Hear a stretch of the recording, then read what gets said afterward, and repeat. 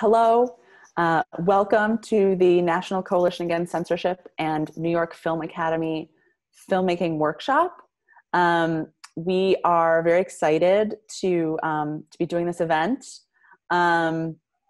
We at NCAC, we do a lot of work fighting to protect free speech and free expression rights for students, fighting book bans in schools, fighting for students to be able to express themselves freely. So we're really excited this year to be launching our film contest with this event. We will talk more about the film contest a little later. Today, we are very lucky to have Andrea Swift and Jonathan Whitaker from the New York Film Academy, who are going to give you some really excellent tips and insights on filmmaking. And then we're joined by Molly Smith and Sage Croft, who are our most recent winners of the Youth Free Expression Film Contest. And they will talk a little bit about that, about the contest and winning and getting involved. And then we will be joined by Gordon Danning, who runs our Youth Free Expression program here at NCAC. And he's going to talk a little bit about free expression and the theme of the film contest, which is gender expression in schools. So we've got a stacked schedule today. So we're going to jump in. About questions, we are going to ask you to put those in the chat, and then we will compile them and answer questions at the end to try to make sure that we can get through everyone today. So as the workshop is going on, if you have questions, just throw them in the chat, and we'll be circling back to questions at the end. So I'm gonna go away because you don't want to hear from me, and I'm gonna hand it over to Andrea Swift from NYFA. Andrea. Hello, it's great to meet you all. I'm chair of the filmmaking department and documentary division at the New York Film Academy. And I have been asked to introduce you to microdocs. So I'm going to do that by just diving straight in. Well, first, I'm going to apologize right up front to the digital natives here, because I am a digital immigrant, and you're going to have to put up with me trying to make technology work, but we'll get it done. All right, assuming you can see my screen now. So as I said, let's just start by watching one.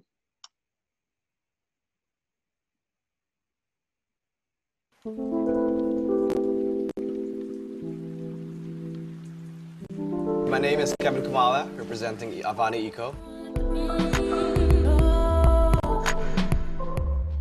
We're trying to replace this so-called petroleum-based plastic products back to what the nature has created.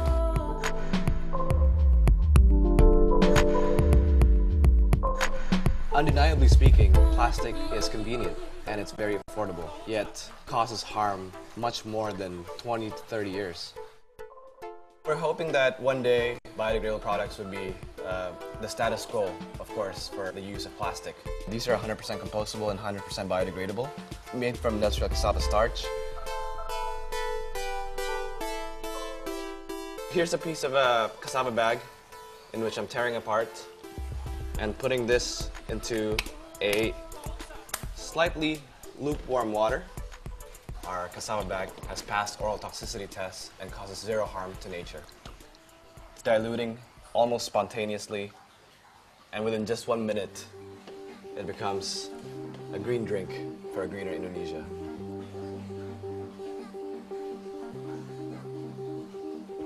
Cheers, boys.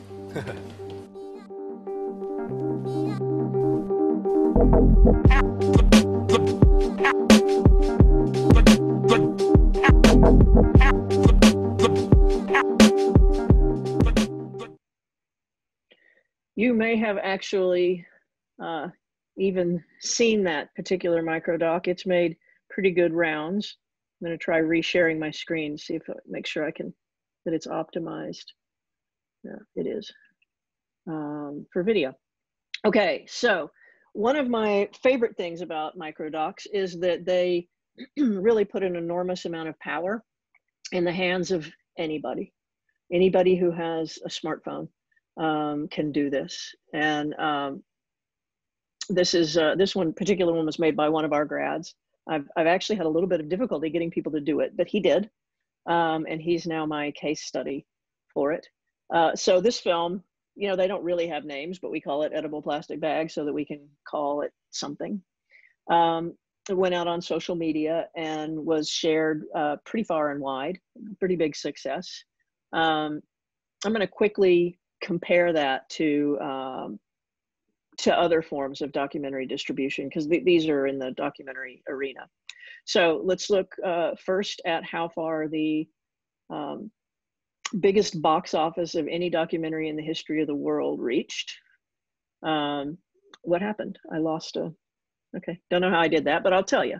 It was the Fahrenheit 9/11 by Michael Moore. And if you do the math on the box office numbers, it basically reached about 11 million people. Once you move on to the net, it changes the metrics considerably. So I was trying to find a reference point for something that was nonfiction, activist, and online, and that everybody watches. And I picked TED Talks, which if you guys have not encountered, check in with TED Talks. They're pretty amazing. Their most viewed documentary reached 63 million views. So pretty far. And then just a bigger context, like what the most watched single television event in American culture, of course, is the Super Bowl. And at the time I put these numbers together, the biggest one had been in 2015. I think this last one was bigger, but we'll use that one. So most watched event, like in the US, 114.4 million people, which is kind of huge. If we were interactive, I'd ask you to guess how far Gary's little microdoc we saw just went. Since you're not, I'll just tell you. Reached 150 million views. Right? Significantly more than the Super Bowl for a 21-year-old kid. Let me give you some background on those numbers. So this was as of November of 2017. And the numbers are aggregated across platforms. There's no place where you can just see this film got 150 million views. It's on Facebook and Instagram, and Bright Vibes reshared it, and Now This reshared it, and it just went out on a whole bunch of different platforms. So he had to go around and count up all the numbers everywhere. And at that point, it was 150 million views. He has not been interested since November of 17 to update it, but I'm guessing, you know, there's probably been a few more since then. Another one of his films had already reached 20 million views by 2017, microdocs. So what does that mean? When I'm saying the word microdoc, what's a microdoc? Well, first I've got to disclaim, this is my word. I was asked to teach the Fulbright folks how to do this, you know, how to make a kind of thing that there was no name for. So I had to name it. So I've named it microdocs. It's kind of become the name that people tend to use. I'm guessing I'm not the only one that thought of it because it's a pretty logical name. All right, so, but this definition is completely mine. Okay, 1, very small documentary, thus micro. Generally less than 5 minutes. They get bigger and smaller. There's now some that are like 15 seconds long on TikTok, and some that are a little north of 5 minutes. But that's, you know, 90 seconds to 5 minutes is sort of the sweet spot. Could be a few, yep. The big deal here is that it's optimized for viral distribution, right, via social media. So it's a social media arena, which is what differentiates it from just, you know, other kinds of very short docs, right? And they are frequently intended to change the world a little bit, just like what you guys may be doing if you jump into this contest, right? So owning it, it's just me. That's my definition. Okay, let me show you another one of Gary's for our next jump forward.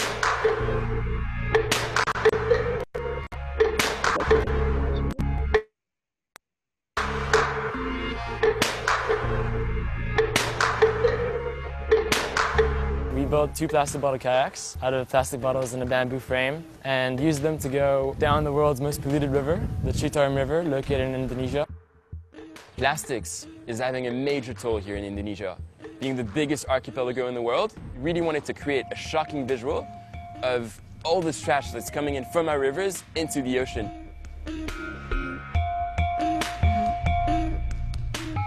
We have to start from our rivers because that's where we can still capture the waste before it gets out in the open sea. Being raised in Bali, we truly wanted to make a difference by bringing our plastic bottle kayaks in one of the most important rivers of the country, but the most polluted river in the world. I would put my paddle in the water, pick it up, and it would just be covered with plastic bags. I'd be paddling next to dead dogs, dead pigs. The smells were awful, but what shocked me the most is definitely the fact that all these people are living next to the river with very little conscience of the effects that this pollution actually has on them.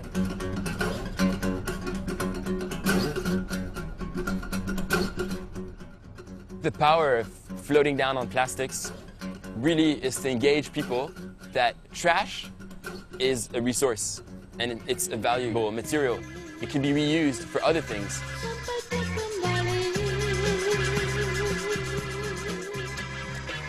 So this expedition is not yet over. This is just the beginning of a fight against plastic pollution in our rivers.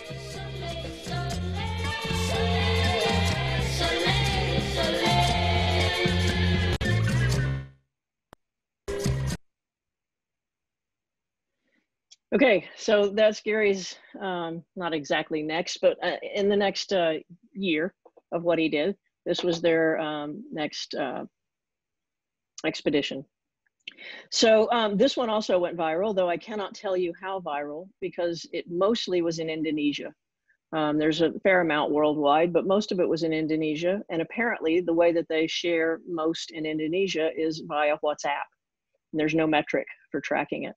We only know it went viral because the press, or the first way we knew, was that the press started tracking them down at the stops they were making along the river and doing pieces about them, and they became, you know, kind of famous. Their whole point in doing this was exactly what they said. They're trying to get rivers cleaned up. Basically, they started as being people very worried about ocean plastics in the oceans and realized that, you know, the way to stop plastic in the oceans was to stop it before it came out of the rivers.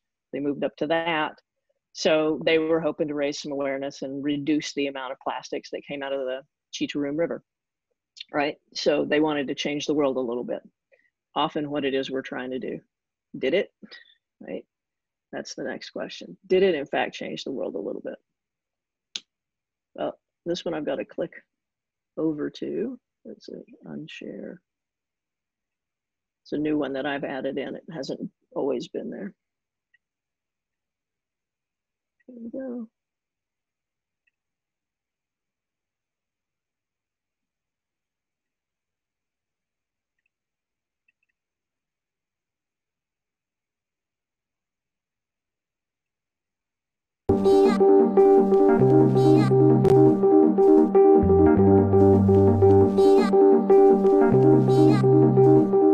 This is literally the situation I'm in right now. All this trash. It's like everywhere. So we're just looking at some of the smaller creeks that are going into the Citarum, and it's insane.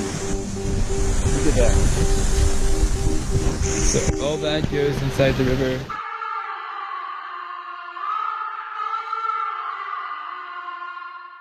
Setelah melihat film itu, saya sudah bikin usulan penerapan tanggap darurat terkait dengan penanganan sampah di Citarum. 4 bulan ke depan kita bikin namanya roadmap.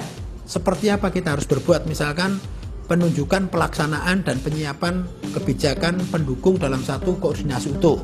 Bicarakan dengan Pak Gubernur, bicarakan dengan Pak Kepala DLH Provinsi dan beberapa 13 wilayah itu tadi, bagaimana peran kita yang akan ya kita lakukan di dalam pelaksanaan Sungai Citarum, dan harus bersama-sama untuk menjaga Sungai Citarum terpanjang di Jawa Barat menjadi sungai yang lebih baik dan lebih manusiawi lah.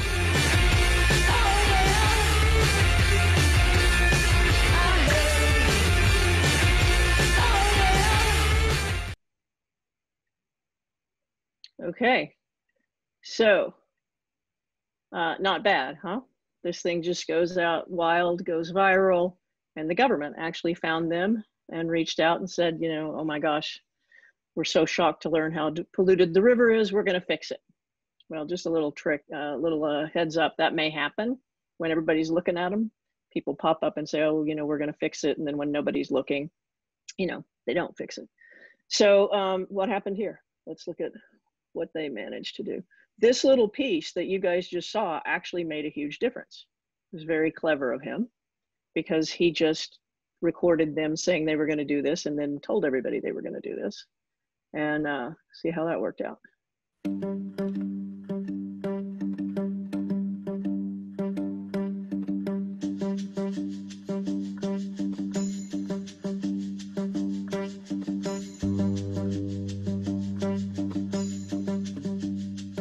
Gary, you will see that Citarum River in 7 years will be the cleanest river. Citarum! Citarum!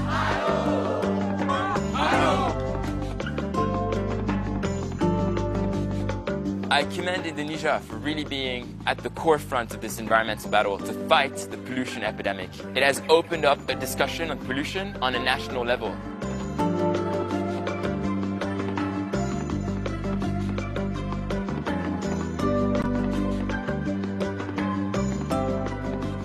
I think the gathering of all these different communities coming together proves to be the most powerful weapon to really bring change.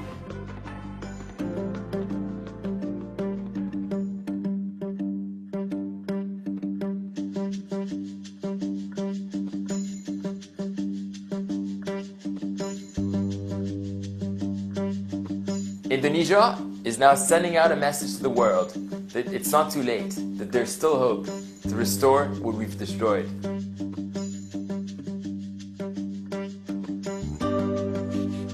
Water is life. It's our most important commodity. So we need to restore one of our world's most important waterways, Indonesia's Citarum River.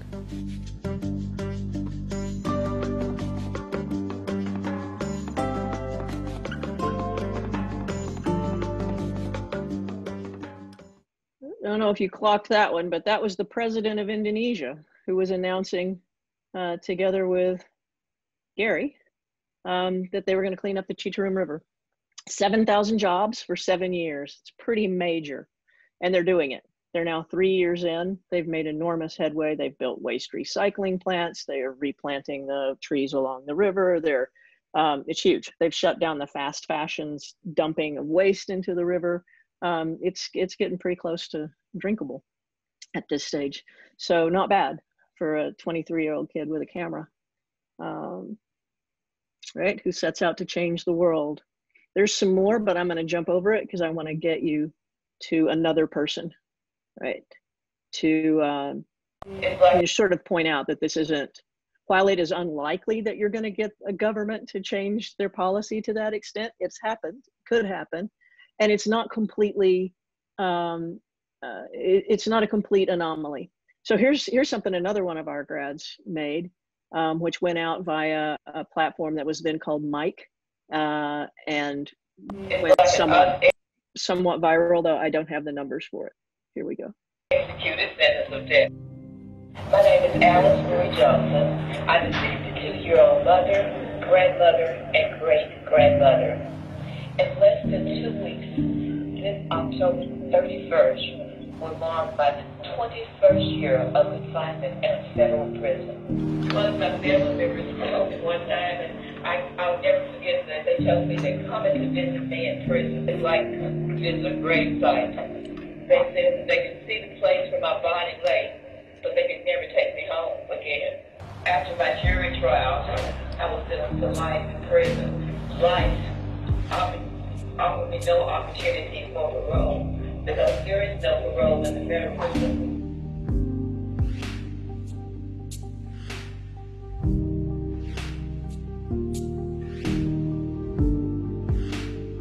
I had been in management for 10 years. When I lost my job, I struggled financially. I couldn't find a job fast enough to take care of my family. I felt like a failure. I went through a complete panic. And out of desperation, I made one of the worst decisions of my life to make some quick money. I became involved in a drug conspiracy. I missed the birth of grandchildren, being able to be in their lives. I just had a great grandson. I missed that. Both of my parents had passed away. I was not able to be by either of their sides in their final days. That's an ache that I have that never goes away.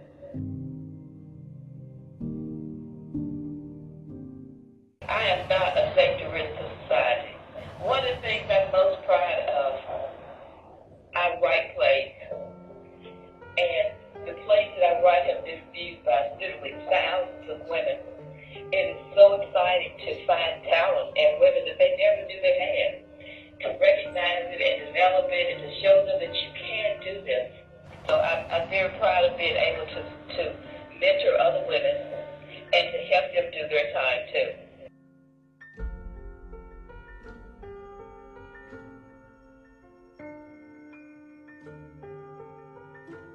When the criteria came out for clemency, I thought for sure, in fact I was certain that I met and exceeded all of the criteria. I had 100% clear conduct for the entire time of my entire time in prison. No disciplinary infraction.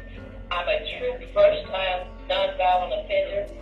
Even the prison staff wrote letters about my accomplishments in prison. I had letters from members of Congress, the outside public. Oh my goodness, I had so much support.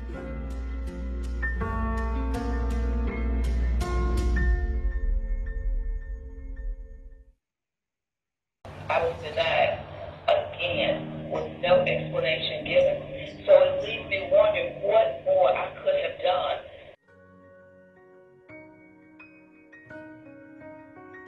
The real Miss Alice is a woman who has made a mistake. If I could go back in time and change the choices that I made and make different choices, I would, but I can't. But what I have done is I have not allowed my past to be the sum of who I am. Please wake up, America, and help end this injustice.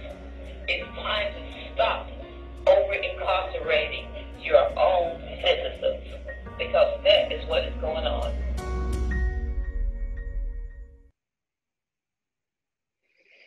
All right. Pretty moving, right? I'm turning off my video, by the way, when I play this, so it'll play more smoothly. This one also went viral, not uber viral like Gary's, but it started getting around.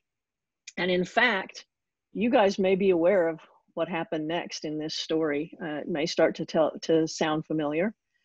It ended up, by some way or another, on Kim Kardashian's desk, of all people. And Kim Kardashian took Miss Alice's case to Trump in the White House. Familiar yet? He gave her clemency. She got out of prison, and perhaps more importantly, on a big scale, it restarted the conversation about sentencing reform in federal prisons, something that the Democrats have been trying to do for a long time. The Republicans were resistant, but once Trump came out in support of Miss Alice's, the injustice that she was living, suddenly the Republicans came to the table, and there have been some serious conversations going on about sentencing reform. So that's another way somebody managed to do one of these and, change the world a little bit. This, I think, is fun. It's this nice little meta post where Reese Witherspoon is posting about our graduate, Kendall Siesmeyer, and her story leading to Kim Kardashian and Miss Alice being out of jail. So that's kind of fun. And that takes us to, all right, so you ready to go change the world? You've got the power in your hands, you've got the power in your brains, and it turns out you also indeed have the power in your hands. So what's that mean? That means that you have a superpower that is sitting in your pocket or your bag, and that is your smartphone. People underestimate the power of the camera in their smartphone. It's not just for messing around. It actually gives you a way to potentially change the world or to make a feature film. The slide you're looking at now is the poster from a feature film called Tangerine. which came out, I'm going to not even guess the years, a few years ago, fairly recently. And it was the big hit of Sundance and was the big sale of Sundance that year, and was shot with an iPhone 5S. So I think it was about 7 years ago. You know, there's a good chance that your phone is at least that good and quite possibly much better. There have been films made with smartphones that are not even that high resolution as there is in the 5S. And it's not just a one-time fluke. Here's a bunch of other features. You're not going to be making features right now, but here they are, more feature possibilities. This is Steven Soderbergh, who made Ocean's 11, has made his last two, or made two recent films on smartphones. Michel Gondry, who did The Eternal Sunshine of the Spotless Mind. Over here, Jenna Bass, obviously, Claude Lelouch, who's one of the grand old directors of the French cinema, actually recently made a film of his using a smartphone. And then Midnight Traveler there in the middle of the screen, I think is sometimes the one that is, you know, for what we're doing, it's the most appropriate. It's the story of a family who had to flee Afghanistan in the middle of the night and just, you know, grabbed what they could put on their backs and took off. And there's no way anybody could have been carrying a movie camera, but you know what they were carrying? Their phones.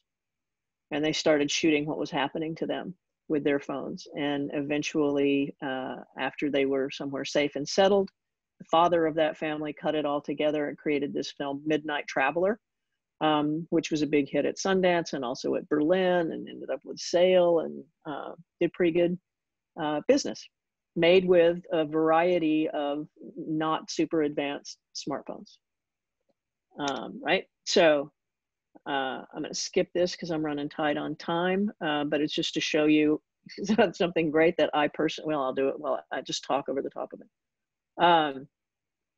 The value of this is that I shot this with my iPhone, other than the super close wildlife shots and the drone shots were shot with my iPhone.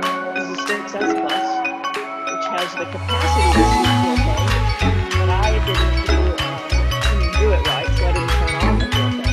This is not 4K. Blow it up so you can see better. Right, we had with us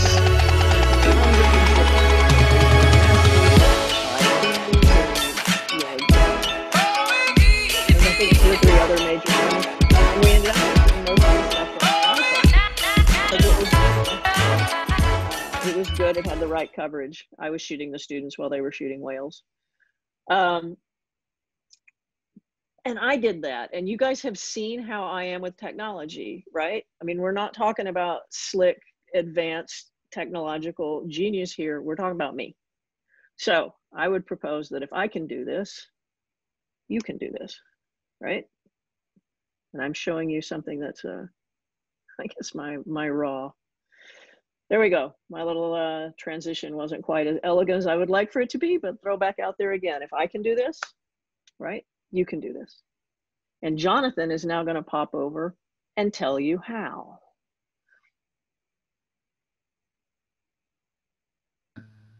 Yes, thank you, Andrea. Thank you for, it's so inspiring to me to see those stories and to see, what an impact you can make. And hopefully it's inspiring to our student filmmakers out there today who've come to join us, because that's what you're about to embark on, that journey of creating content that hopefully becomes the piece that changes someone's mind and instigates change, because you do have that power and you do have that voice. And as Andrea said, there's no better time to be empowered to get your story out there than today's day and age with the technology that we have. And so before I jump into that though, I did want to remind everybody that we hope to have a robust Q&A at the end of this. So please feel free to pepper that chat room with any of the questions you may have. Someone is monitoring it. And whilst we're not going to address them now, we will address the questions at the end. And of course, those questions would certainly be about the contest, about the National Coalition Against Censorship and what they represent, but also questions about filmmaking. If you have questions for Andrea about story and docs and the power of micro docs, or questions for me about filmmaking. So, my name is Jonathan. As you know, Andrea introduced me, and I am also one of the chairs of the filmmaking department in New York at the New York Film Academy. Although I oversee the short-term programs, so anything that would be from, say, less than a year to as short as 2 days, I would oversee that. But I'm also an educator and a director and a producer, and spent many years, early years of my career, which is going on 30 some years now. It's just slight exaggeration. Mid-20s I've been working.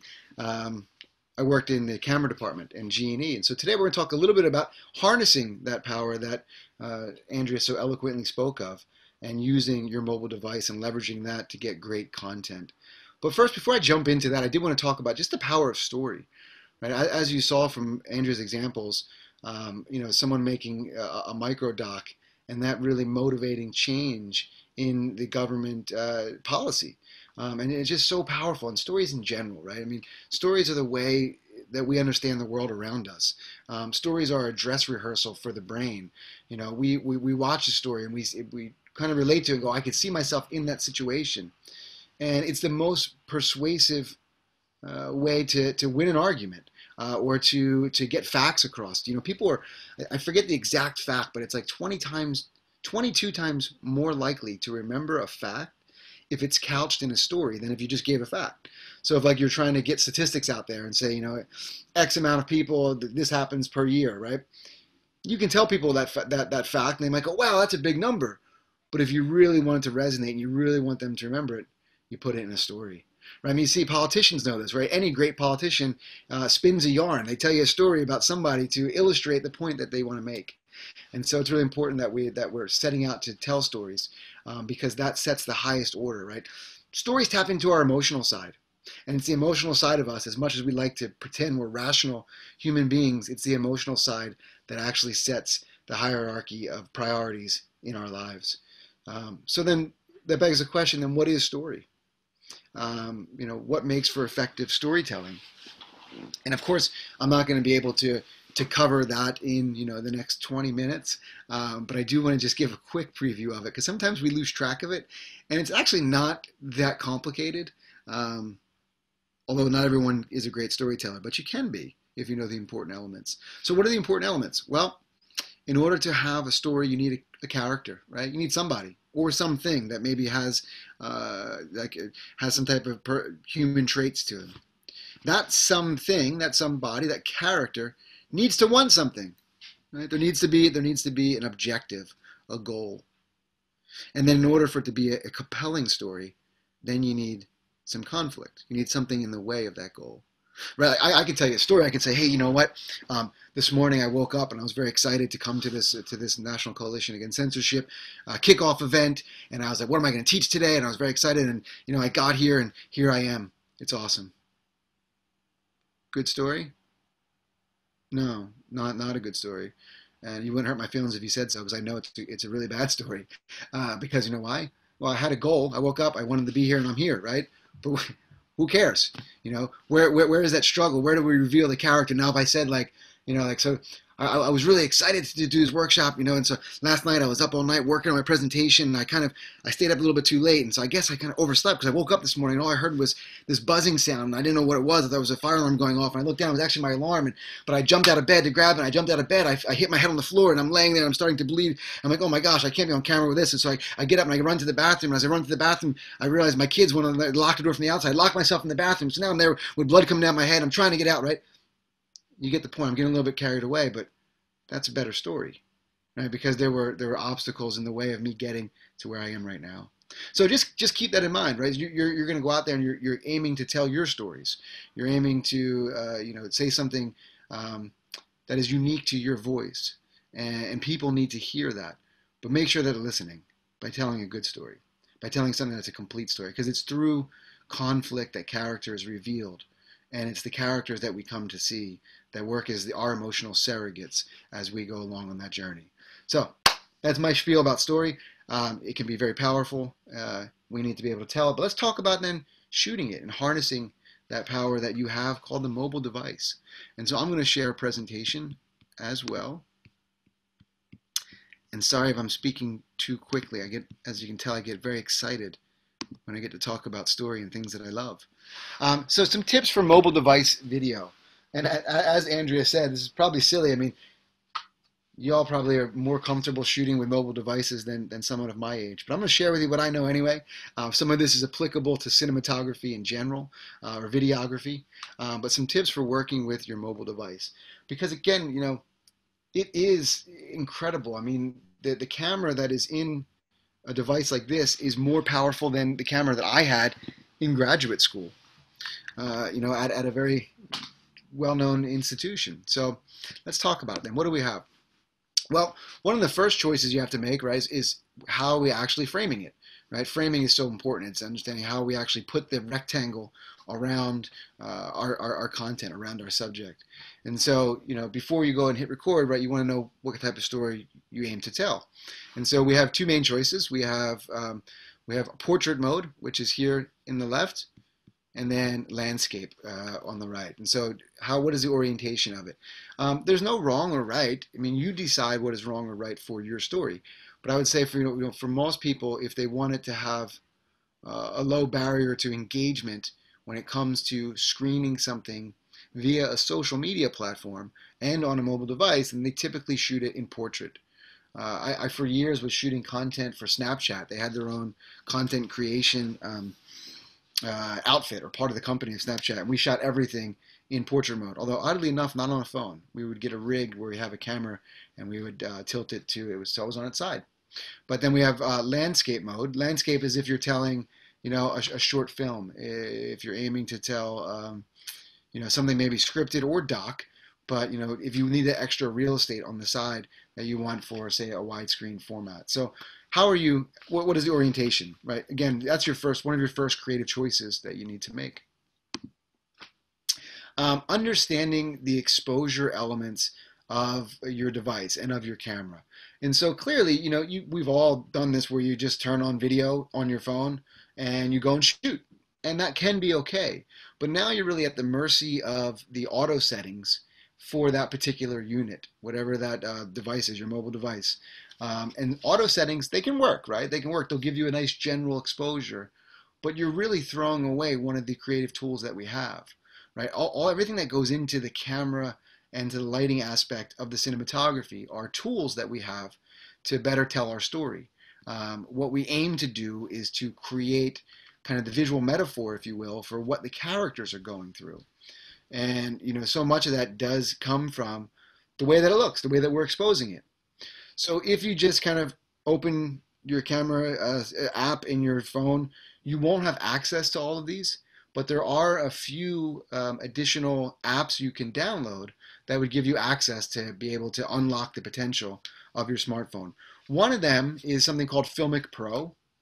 Filmic Pro, you know, obviously I don't work for the company, so I'm not shilling for them. It is a paid app, but it does have a lot of tools within there, and it gives you a lot of control over your exposure and your frame, and even the gamma and color space that you're using.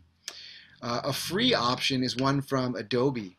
If you have an Adobe account, which you can have for free as a student, you can download Adobe Rush, and you can go ahead and generate content just in that app. But both of those would give you the ability to play with some of the elements here that we have that govern exposure.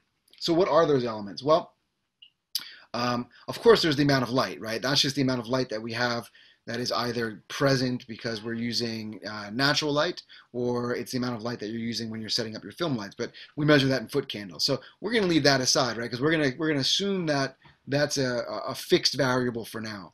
And so let's talk about what we would do inside of the mobile device or a camera. Well, one of the first things you could play with is the aperture, the iris setting. And everyone who's ever looked at their own eye knows that there's an iris, there's an aperture in the human eye, right? Your pupil, which opens or closes, hopefully automatically, based on the amount of light that is available to form the image on the rods and cones inside of the eye. So a camera has that as well, the iris opening. And so it's a diaphragm that opens or closes. You would be able to set it if you have manual control. Inside of a camera, you would see it. The pupil can open or close, what we call f-stops. Unfortunately, most of the apps that you would be able to download for your smartphone do not give you an iris, an aperture or variable aperture, because it is fixed in a device like this. But that is one of the factors that governs it. Another one is the ISO, or the speed. ISO, EI, ASA, they all mean the same thing. They're all different acronyms, but they all mean what is the sensitivity of the camera to light. The higher that number, the more light sensitive. The lower that number, the less light sensitive. And so that is something that you can play with in your device if you had one of those apps. You can just go and slide along and change the ISO.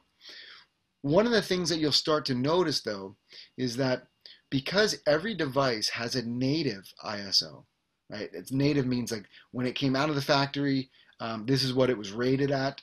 That's the native ISO. And if you're allowed to play with it a little bit, going lower than that native or higher than, you'll see it does change exposure.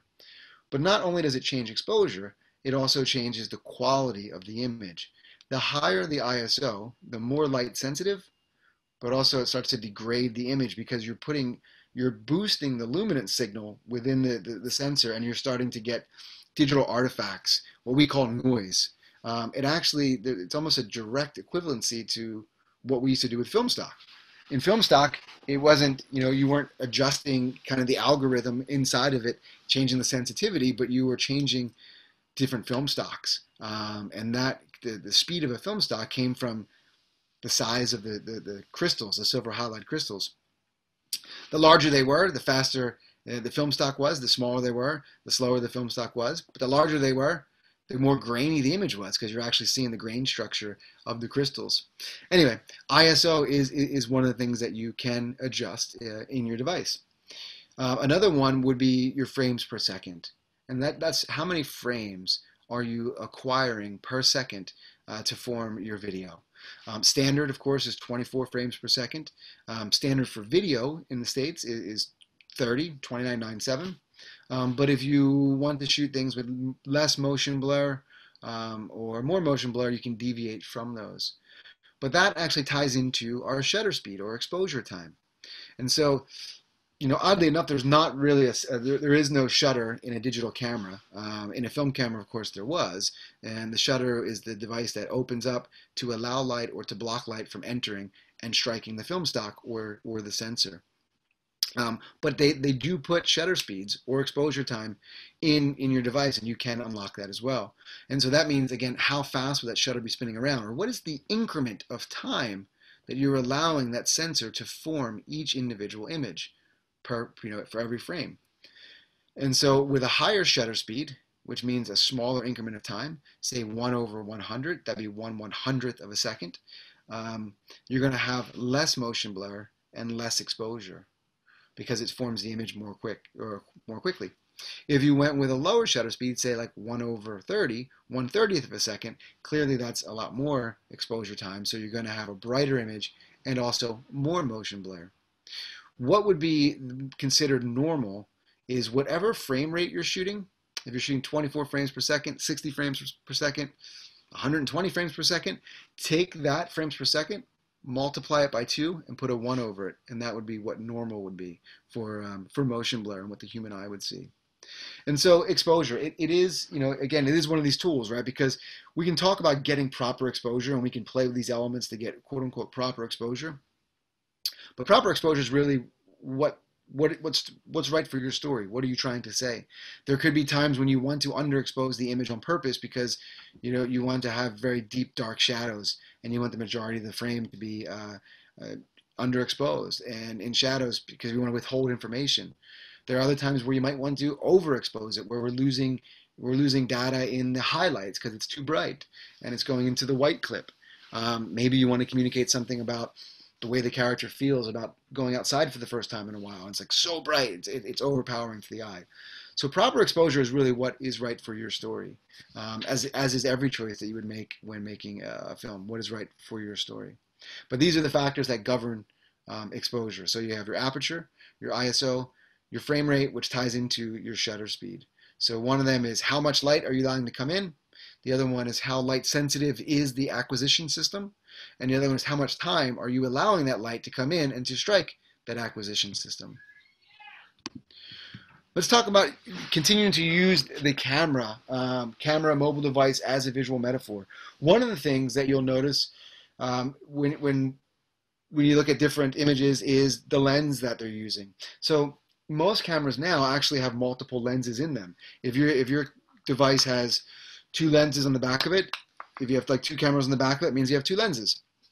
Some have 3 and 4 these days, even like the new Samsung, which is like an 8K camera, has 4 lenses on the back of it. It used to be you had 1 lens and that was a fixed focal length and you couldn't change it. But let's say that you are able to change your lenses. If you can go from like a wide angle to maybe a telephoto, changing the focal length is going to drastically change the way that the image looks. And you can buy additional gear. And so Andrea referenced, some feature films that were shot on iPhones, and they most certainly were. And you do have that power in your pocket. But a lot of them, were built out. They had lenses on them. They had different audio devices for capturing the audio. But if you just have like a small lens kit, it's one way that you can really kind of enhance your storytelling. Understanding, again, how we use lenses to create the visual metaphor for what our characters are going through. So if you have a short focal length, that would be a wide angle lens. And if you have just one lens in your phone, it is a wide angle lens because it's more practical. It's just what the manufacturers use. It gives you a deeper depth of field, so the area of acceptable focus on the z-axis will be deeper. It's more steady when you're doing handheld because the angle of view is wider, so it doesn't look like it's super shaky. It kind of absorbs some of the shakiness. And it also exaggerates distance. I don't know if this ever happened to you, but let's say like it's happened to me many times where you're at a sporting event or you're at a concert. And you're like, you want to show everyone how awesome your seats are. So you go to take a photograph and like, I can't believe I'm like just 5 rows back from Billy Joel or whatever. And so you go to take a picture, and you look at the picture and it looks like you're sitting about 40 rows back. You're like, this doesn't, wait, I can see much better with my eyes here. What's going on? That's a byproduct of the focal length. A wide angle lens will do that. It exaggerates distance on the z-axis. Whereas a normal lens is the most human-like. It mimics what the human eye would see, and it renders space as normal, as an average depth of field, an average field of view. And then a telephoto lens. And so some people might refer to this as a zoom lens. Not really the proper terminology for it, but it means it's a longer focal length. If you have a phone that has multiple lenses, and you can see it'll say like 1 times or 2 times, and you click on that, you click on the 2 times, right? It's saying that the lens now is twice as long, and it went to a longer focal length. And what you'll see, it looks like it zooms in. Well, what it's doing, of course, is magnifying the image, and it's making it seem as if it's closer than it is in reality, as opposed to farther away, like the wide angle. And so this is what we use this to help to tell our story. To give you an example of a film that took place in one location, but in order to kind of break it up and to give it some visual variety, is a film called 12 Angry Men by Sidney Lumet, the original one. And the film is about 12 jurors who are sitting in a room deliberating over whether or not this young man killed his father. Big decision, right? Because if they say yes, he gets punished by death. If they say no, then he walks scot-free and he could be a murderer. Anyway, the point of it is that these 12 men are not very happy, as you get from the title, 12 Angry Men. And they're in this room and they're arguing about many things, but mainly about the court, but other issues come to the surface. But the point of bringing it up is that it all takes place in one room. And so what Lumet did is he decided to break the film down into thirds. And the first third he shot with wide angle lenses, the second third normal, and the third telephoto lenses. Why? What did it do? Well, with the first third, wide angle lenses, with a wider angle of view, you're able to frame more than one person in the frame. And we were seeing group shots, 2 to 3 people in the frame at a time. If we see that, we associate them as having some connectivity. But also, it exaggerated the size of the room because it exaggerates on the z-axis. And so it made the room look larger. And again, we weren't even cognizant of this when you're watching it. But then the second third, he switched to normal lenses. And now it narrowed the field of view. It shortened what the room felt like, the size of it. And so on the subconscious level, we're starting to realize that the frame's getting tighter. It feels like the space that we're allotted is getting smaller. And the physical room, the walls are starting to get tighter. And so we start to feel that on some level. Again, it's not completely obvious to us, but we feel it. And then for the third third, he went to telephoto lenses. And so now it's a narrow field of view, narrow angle of view. And so you can only shoot singles, right? One character at a time. And so now that has the sense of isolating these characters. And you kind of feel like throughout the course of this hour, whatever relationship or just whatever relationship these characters had to each other has disintegrated because of the argument they're having. And now the room feels like it's really tight, like it's right on top of you. And again, just using the lenses to help to tell the story. If you shot it all with wide-angle lenses, we would have been missing something.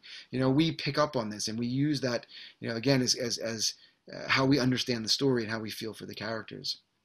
This is something that, so Lumet was one of the first ones to do it, but NUR2 did it on Birdman. Same idea, as Michael Keaton's character starts to feel more and more trapped and isolated inside of the theater, right? Because he made that choice to put on the play, and now he feels like he's trapped. He has to do it, and in order to kind of get that sense of claustrophobia, they actually switched to longer lenses as well, even though it was supposed to be one shot, which we all know it wasn't. But it was directly borrowed from what Lumet was doing with lenses. And they actually, too, they physically moved in the walls of the space as well. So using production design and lenses to help to tell the story. That's something that Scorsese did in Raging Bull. When Jake LaMotta's character was winning, the ring would get really big. And when he was losing, he would feel trapped and stuck in that space. So I guess what I'm getting at is, like, let's unlock the power of what we have in our pockets, right? One of them is using an app to give us greater control over the auto settings. Another one is maybe using additional gear to enhance the story and switch between the lenses. I just wanted to show you, I realize I'm running out of time too. I guess Andrew and I just have a lot that we'd like to share with you all and talk about. But here's an example of what I mean by what focal length does. And this young lady, that is her in both shots. Nothing happened to her face. That is just what a difference looks like between a 16 millimeter, very short focal length, wide angle, to a 200 millimeter, very long, right? Same face, same girl, same day, same lighting, different lens. And so you can tell what it really does to it. Some additional tips. Obviously, always use the rear camera when you're shooting as opposed to the front camera, unless you're doing some type of testimonial where you feel like you need to do a selfie, but it's always going to be better quality. Shoot at the highest possible quality for your phone that you can still use the data. So like this one is capable of shooting 4K, right? So 4K means double regular HD. So if you have the space on your phone and then that your computer can work with that material as you edit it, shoot with 4K, even if you're not going to display it in 4K, because then you'll have it for archival, you'll have it for reframing purposes. You can magnify the image twice without losing any quality. Use the grid feature to help you with framing, so you can make some interesting framing choices and elements. And make sure that you're shooting at the proper frame rate. Again, what is the proper frame rate for you? 24 frames per second is standard. And then before I hand this off to my good friend and talented filmmaker, Sage, the last thing I wanted to talk about really quickly was lighting. Every one of these devices is capable of shooting in low light conditions, and you've seen it. You can turn it on. The camera will figure it out. It'll give you its auto exposure settings. But lighting is really important, right? Lighting is important for storytelling. Can you just set it and shoot and forget it? Absolutely. But I do want you to think about lighting. How are we using it? And so what we have here is just the most basic lighting setup, a 3-point lighting setup. Pretty much all film lighting is based on the 3-point lighting setup, where you have your key light, your main creative source, something that should be motivated, that makes sense. If we look at my image right now, which I'll show you in a second, I'll get larger on your screen. The key light is the window. We have a fill light. A fill light is controlling the contrast ratio of the shadow, and then a backlight. I don't quite have a backlight right now. I have a background light that might be giving us a little bit of depth to it, but the backlight is for the back of the subject, creating that separation. So do think about lighting. Even if you're doing exteriors, then the sun would be your key light. But how are we bouncing light to fill it in, and what are we using for backlight to create separation? But again, lighting is really, really important. Lighting is a way that you can tell something about the tone of the character, of the location. You could say something about the person, right? It changes the way faces look. You can control the audience's gaze by having bright parts of the frame, and it creates a sense of dimensionality. So do think about lighting. I wanted to show you really quickly what I meant by, so for me, if you look here, the key light is the window. It's a sunlight. I can't change that. But the fill light really shouldn't even have much of a presence. You shouldn't know it's there, but you'll know when it turns off. So if you look here, that was my fill light, right? Controlling the contrast ratio. This feels completely different than, say, this does, right? And then in the background, I have a slight of a backlight, but it's not quite doing its job. Anyway, so please do think about lighting. It can be very important. Your story, unlocking the potential, harnessing the power of your smartphone. And I'm actually going to turn it over to two filmmakers who know even better than I, because I'm familiar with their work. They're incredibly talented. They were the winners of the last youth competition for their haunting and moving love letter to their country called Dear America. That's one of those things that, it's resonated with me, and I can actually remember it, even though it's been a couple years and I'm a little bit getting old in age. But two talented filmmakers, Sage Croft and Molly Smith, thank you for joining us. And it's great to see you again. I'm going to turn it over to you if you'll. Yeah, no, thank you for having us, Jonathan. We appreciate it. I know this project was very personal to Molly and I, and I mean, she can speak on her own behalf too, but I mean, we were shocked by how much people were impacted by this, because this was just a very true story to our experience as a high schooler. And Molly, you want to kind of talk about the script writing process and really where the idea came from?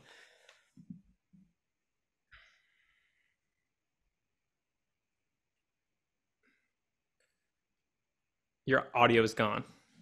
Okay, sorry, I couldn't unmute. Yeah, so I wrote the script. It was based off of a poem that I wrote after growing up in Orlando. Both of us saw the effects of what it was like being in high school after the Parkland shooting, and also after the Pulse shooting. Being in Orlando, we were pretty close to that, and we knew people that went to Parkland. Everybody knew somebody who knew somebody else, at least, that had gone to Marjory Stoneman Douglas. So we were seeing the differences in the security on campus would change, and there was more locks on the doors, and all of those things sort of culminated into this poem that I wrote, sharing my frustrations with America and why we weren't addressing this problem. So I wrote that script, and then I met Sage through a film festival. We started talking, and I said, I think this would be a better project to tackle with two directors, because it is such it was a large undertaking for high school filmmakers with limited resources, and that way we would have more perspectives to share, because I had grown up going to a private school, he had grown up going to a public school, so that way we weren't just showing one viewpoint. We wanted to show how all students feel in schools. Yeah, absolutely. I mean, technically this film was directed by two people, but really it feels like it was directed by 40, because we really tried to take in the perspective of, we talked to our crew, we talked to our actors. We really wanted to get as truthful of a representation of how our generation is feeling, and not just our personal experiences, but really drawing on that to make it as honest of an account as we possibly can. And I think that really came through in the final product. I mean, it was a long shoot with no resources, just a couple kids getting out there. But we just, as artists and as youth in our generation, we just felt like this issue wasn't being talked about enough. We needed more attention on it. And really, we just needed to hear more perspective on an issue that really most directly affected our generation. It really felt like we needed some youth voices talking in media, in politics, online. And so we put this film out there, and we didn't know what to expect from it. We thought, our friends might like it, and it might go to some film festivals. And all of a sudden, I think it really resonated with an audience that was feeling the same thing we were, that we just weren't represented in media. So obviously we got involved with the Youth Free Expression and submitted over there, and they've been absolutely so supportive of our work. And we appreciate that, because we think it's important. We think it's essential to continue these kind of conversations and to really build on every social issue there is. And I encourage everyone, no matter their beliefs, no matter their stance, just make films that are important to you. Even if everyone hates them, it doesn't matter. There's people out there who are going to connect with your message and really feel that, Yeah, totally agree. And I mean, the film really came together because of just a passion that I had and so much emotion for a cause. That's the whole reason why it came to be. So all it takes is a passion. All it takes is for you to care about something so deeply that you have to make something about it, and then you can get it done. Absolutely. But yeah, so we're We're excited to be here again and be able to talk to you guys, because really, like, anyone can do it. Genuinely, anyone can do it. And I really, really encourage you guys to get out there and just shoot it, because we shot Dear America on nothing budget. Now, we were lucky. We had access to people and people who were excited about the cause, but where there's a will, there's a way. And if you have to shoot it on your iPhone, you have to shoot it with parents as actors, just figure it out. Because 90% of directing is just solving problems. That's literally it. Every single person has a director's vision inside of them, but just barely anyone can handle the constant stream of issues. There's never enough money, never enough equipment. You have actors drop out, locations drop, and just that unwillingness to give up or secede. That's it. That's the whole game. Yeah, we definitely saw that in the process when we were getting it out online and trying to get views and all of that, because nothing goes viral overnight. Is what it seems like. We'll be like, oh wow, that went viral. It seems like just yesterday, you know, it had 10 views. Now it has 100,000. That's not how it happens at all. There is people behind the scenes working. We were sending emails, just like messaging people on Twitter, like, hey, watch this film. Like, we made this. And it's most of the time they never watched it or even responded, but it was all those little things that we did slowly built up. And then eventually YouTube started recommending it. And finally it started getting those views, but it took a lot of work. Absolutely. And Gordon, I know that you guys are obviously passionate about sharing these kind of messages, and we really appreciate it, because again, there's nothing I think is more important than free speech and stopping censorship in its tracks before it can really take a hold. I know you want to talk a bit more about the contest and kind of the mission of it, the goals, and really how it's set up. But thank you so much for having us again. I really appreciate it. Thank you. Well, thanks. And thanks for the intro. So yeah, I'm just here to just briefly talk a little bit about just free speech rights of students in general, well, people in general, and specifically students. So, and of course, I have a PowerPoint, because, you know, what would a presentation be without a PowerPoint? Let's see. Okay, so and I will try and I do want to save time for questions again. If you have any questions, please put them in the chat. So I will go kind of quickly through this. Just briefly, as we said at the beginning, National Coalition Against Censorship. We've been around for about 50 years. We were formed to advocate for free speech rights of artists and K-12 students. And so obviously, students who are filmmakers are both students and artists. So that, you know, works perfectly. And I did want to just put in a little plug. If anyone you know has an issue with censorship in schools, you can go to our website, and on the very top it'll say report censorship. You can report your question, and someone, probably me, will get back to you, I guarantee you, very quickly.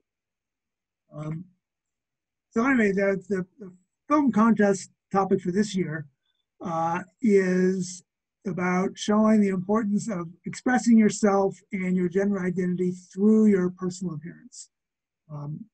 So what does that mean? What does that mean? So freedom of speech is personal appearance, a type of speech?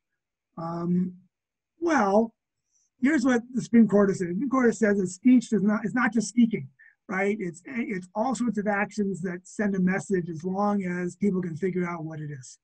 And so some classic examples are, you know, displaying a flag, a Confederate flag, a U.S. flag, you name it. Burning a U.S. flag. There was a big Supreme Court case about that about 20 years ago. Recently, you've seen people kneeling during the national anthem, both professional players and college and high school players. Some of them have gotten in trouble for doing it.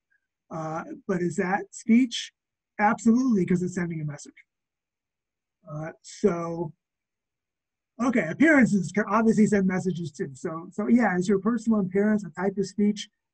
Definitely. These people, I think, are clearly sending a message by their appearance, right? Similarly, you know, so are these people. You know, maybe not such an interesting message, but anyway, they're all sending a message, and they can all, you know, they're all types of speech. So does that mean, though, that you can wear whatever you want, whenever you want? You know, the general answer in the United States is yes. Compared to most countries, the United States has much broader free speech protections. So the general rule is you can pretty much say whatever you want. And that includes people who are minors under the age of 18. Minors, as a general rule, have the same free speech rights as adults. You know, if I want to criticize the president or whoever else, I'm an adult. Obviously, I have a right to do it. I can't be arrested for that, but neither can a little kid, neither can a 9-year-old, right? So definitely minors have freedom of speech in the United States. But there are some exceptions. I'm going to go through them really quickly, just the general exceptions to freedom of speech are things like, defamation. If you lie about someone, you can get sued for that. Obscenity is not protected by freedom of speech, but that's not the same as pornography. Pornography is legal. Obscenity, you don't want to get into, I don't want to get into the details of what obscenity is. If people want to ask me about that, put it in the chat or you can email me. But obscenity is not protected by speech. Incitement to violence is not protected by freedom of speech. Obviously, it's been in the news lately. Some people accuse President Trump on January 6th of inciting violence, but that's a very, very narrow exception. He probably did not violate the law from what he said. Threatening people is not protected. Also a very narrow exception. And then fighting words where you kind of get up in someone's face and insult their mother and so they might hit you. That technically is not covered by freedom of speech. But pretty much everything else is. Including things like hate speech and offensive speech. Hate speech is illegal in other countries, but not in the United States. So you have the right to say things that people don't like. You have the right to say things that people consider to be hateful. Again, you can't, the example says burn a cross on someone's lawn with the intent to, get them to move. But, if you want to express your political views that happen to be, what most people consider hateful, you do have the right to do that in the United States. Okay, what about speech in schools? Speech in schools, there are some more limits, which I'll go through real quick, because again, we're kind of short on time. Number one, schools can punish or censor speech that's likely to seriously disrupt school. A classic one that there's a lot of cases about this, in which maybe there's a school, there's been some fights between people of different races, and then a student comes to school with, say, a Confederate flag T-shirt. And so schools say, no, you can't wear that because that's going to cause even more problems. That student probably, does not have the right to wear that T-shirt in that school. Outside school, sure. In the school, probably not. Swearing, profane speech, schools can punish students for swearing on campus or for wearing things that are profane. Sometimes schools take this too far. We had a case a few months ago in which a student, I think she was in middle school, was wearing a T-shirt that said, "Virginity rocks." And the school said, you can't wear that. And we wrote a letter saying, hey, of course you can wear that. And they said, oh no, it's profane. Well, no, it isn't, right? But you'll find that school district employees often don't know what student rights are. And students often don't know what their rights are, which is kind of what our job is, to let you guys know what your rights are. And then third, schools can punish speech which advocates like illegal drug use, but not speech that advocates that drugs should be legal, for example.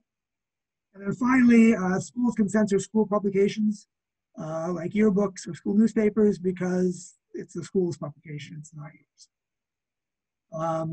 Okay, what does that have to do with student dress and appearance? Most of these rules would not apply to that, right? If you're expressing your gender identity, is that going to disrupt school? Probably not. Is it profane? No. Is it a school-sponsored speech? Is it a school newspaper? No. So generally speaking, you can probably express your gender any way you want to on campus, especially using clothing. The practical matter, a lot of courts have okayed, dress codes, but generally only when they apply to everyone. like no hats or no short pants. I used to teach high school, and there was a no hats rule. I couldn't ever figure out what the point of that was, but we had it. It was legal. I don't know why I should care why a student wears a hat, but anyway, that rule is okay. But of course, if you look a little more askance at dress codes that apply to certain students, like boys can wear pants but girls can't, that might not be so legal. Again, going real quickly, those rules only apply to public schools. Private schools can do whatever they want because the Constitution does not limit what private people can do, only what the government can do. Recently, as people probably know, Twitter banned President Trump. Was that a violation of the First Amendment? No, because Twitter is not the government. Twitter can do whatever they want. That being said, there's at least one state, which is California, in which state law says that private high schools and universities and colleges have to give students the same rights as students in public schools. So if you're in California and go to a private school, it's handy to know that. Finally, one big issue that is very big lately is, can schools punish students for things they say off campus? Like on social media, it's been very big recently because most students are not on campus, right, for the last several months. And the Supreme Court is actually going to be deciding that very issue sometime, should be before June. And then just to wrap up, just to clarify, I've talked to you about what the law is, but your film does not have to be about the law. It can be if you want. That would be great. I'd love it personally, but it does not have to be about the law. We had a presentation on democracies, but again, your presentation does not have to be a democracy. It can be live action, it can be animation. This is the free expression film contest, so we want you to express yourself in any way you think is best for you.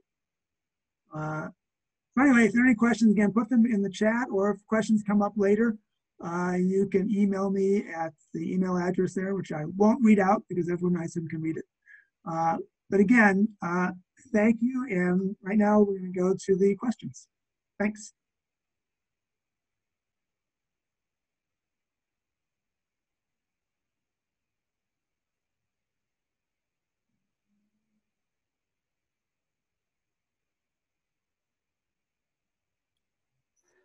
Thank you, everybody. I'm going to read some of the questions, so there's a little bit of leadership here. So our first question is from Robert, who asks, for shooting with smartphones, is there any setup or equipment list that you would recommend? Phone, microphones, lenses, or any other helpful specific accessories?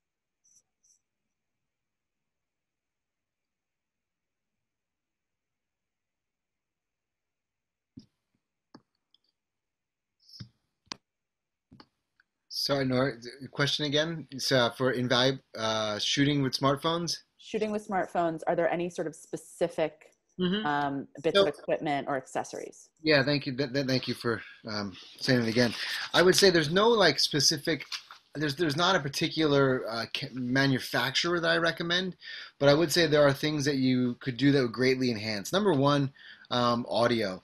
As you know, as Professor Swift outlined, there have been many feature films that you've seen that have had theatrical release, some amazing projects, amazing content, and they were shot on the iPhone, but I promise you they were not recorded the sound on the iPhone.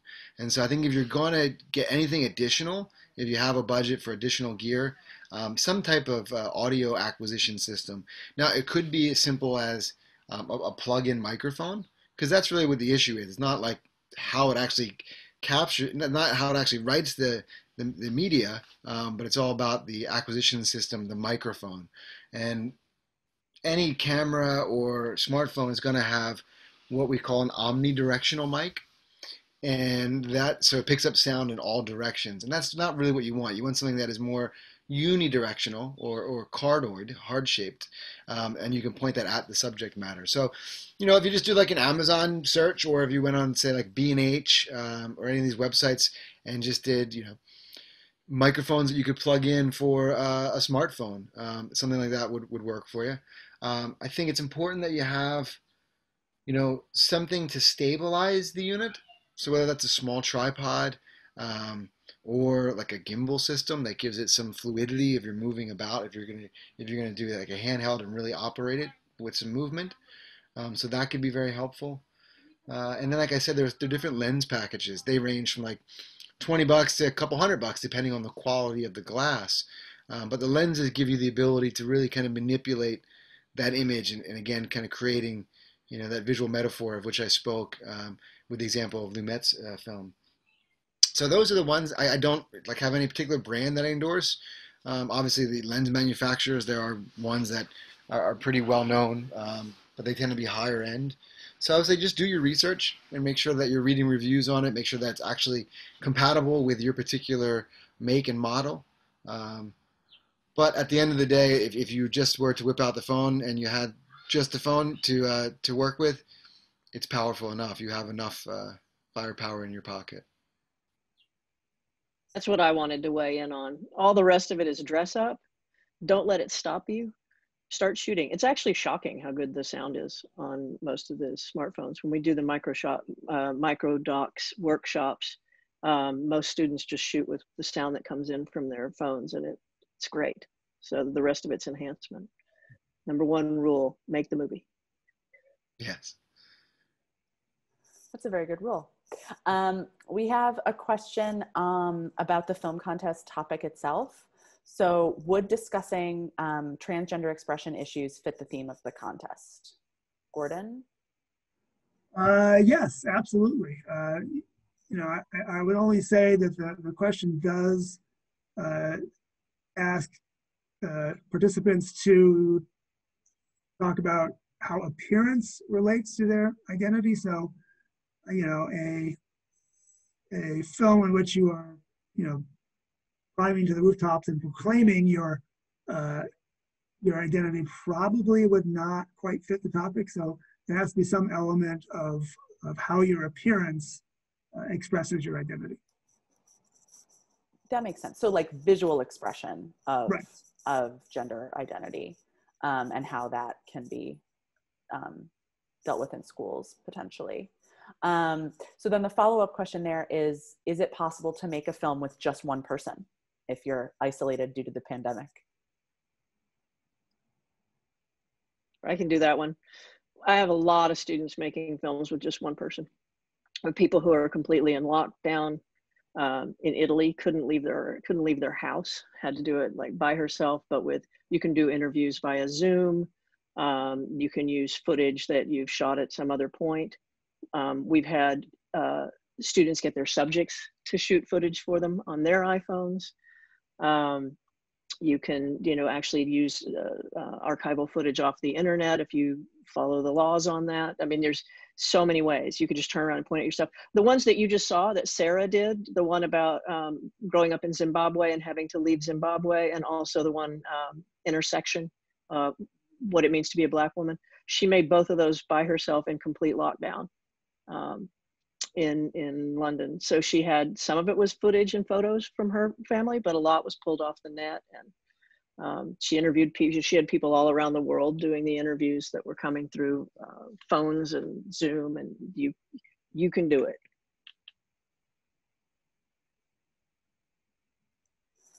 That's great. Thank you.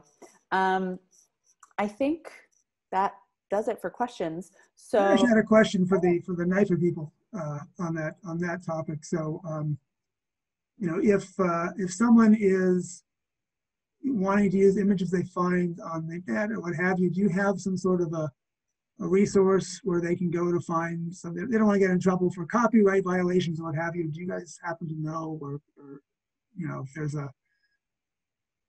there are sort of images that people can use and not have to worry about that sort of stuff?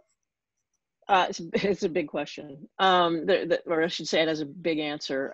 Let me try to boil it down. So there's an idea, something called fair use, which ties into speech. It's perfectly aligned here, which is sort of takes on the conflict, the potential conflict between private property, i.e. intellectual property in this particular case, and freedom of speech.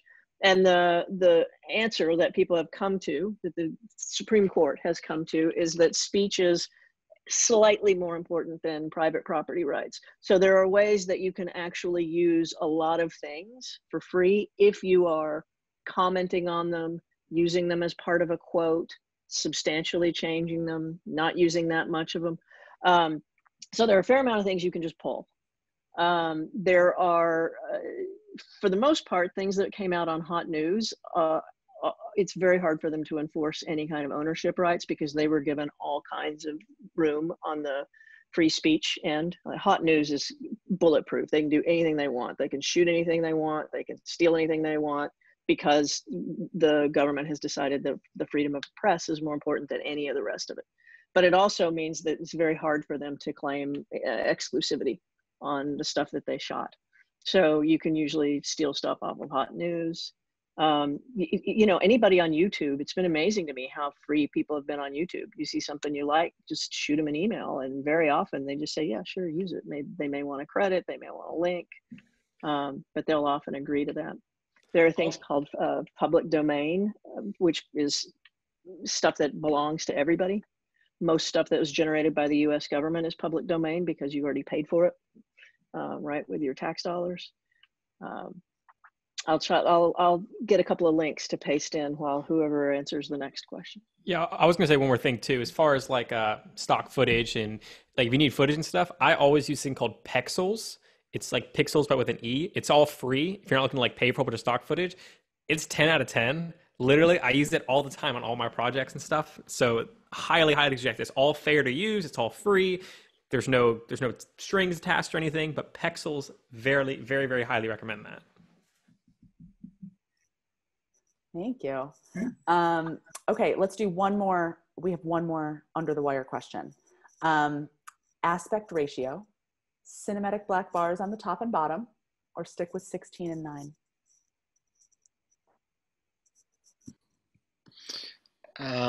I think we could all probably have an answer to that. We might all have different answers because that really does come down to, you know, the creative choice that you're making for your film. Unless maybe I'm missing something, unless there's some kind of requirement from the Coalition Against Censorship, but there's not, right? So no, so it's really just, again, like, what do you know, every choice you make, creative choice, should be founded in, should be serving the story. And so is there a reason for the more cinematic with the black bars on top and bottom? Are you trying to say something about the landscape and the space, and maybe using negative space on the different edges of the frame, you know, or, I mean, so again, really, it's hard to kind of give you advice without knowing the context. It's like, you know, for what story, for what platform, but if it's just a personal preference, I'll say 16:9. But anybody else want to jump in on that one? Yeah, I mean, it just depends on what the project is. If it demands 4:3, then do 4:3. If it's 16:9, do 16:9. If you pull, what's that one film, Mommy, is that it? Where it changes aspect ratios a whole bunch of different times, even sometimes in the frame, you know, or you have Grand Budapest Hotel, which is just more cut, but it's what the project is. There is no right or wrong way to do it. I mean, I think if you're going to have it if you're trying to have it in movie theaters, having a more cinematic widescreen aspect ratio can be beneficial. If it's online, I typically use 16:9 because that's obviously the aspect ratio of most devices, but do what you want. Do what you want. That's a very good answer. Do what you want. I want to thank Sage and Molly, Andrea and Jonathan, and Gordon for all being here today. I want to thank you guys for joining us. We hope that all of you have learned some interesting stuff. I certainly have. And that you will check out the Youth Free Expression Film Contest. The URL should be somewhere in the chat, but it is ncac.org/film-contest. Or you can just search film contest at ncac.org and you will find all the details. Submissions are due May 1st, so you have time, but not a ton. And we hope to see some great films. So thank you all for joining us today, and we hope to hear from you soon. Thanks a lot.